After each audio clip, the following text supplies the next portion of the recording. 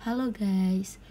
First of all, I want to introduce myself. My name is Yuli Gabriel Mutiara Sumampo. You can call me Yuli. And I'm a pharmacy student at Samratulangi University. And now I want to share about physical chemistry. But before we start, my student ID number is 201011051139. So let's get started. The topic is phase equilibria. And the subtopic that we will discuss is normal melting point.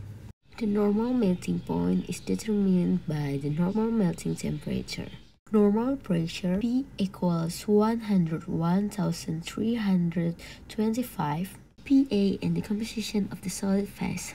The normal melting temperature is a temperature at which the solid phase of a given composition is in phase equilibrium with its liquid at the normal pressure. For the example, the normal melting temperature of water is 273.15 K. I hope this can be useful for you, my viewers. Thank you and God bless all of us.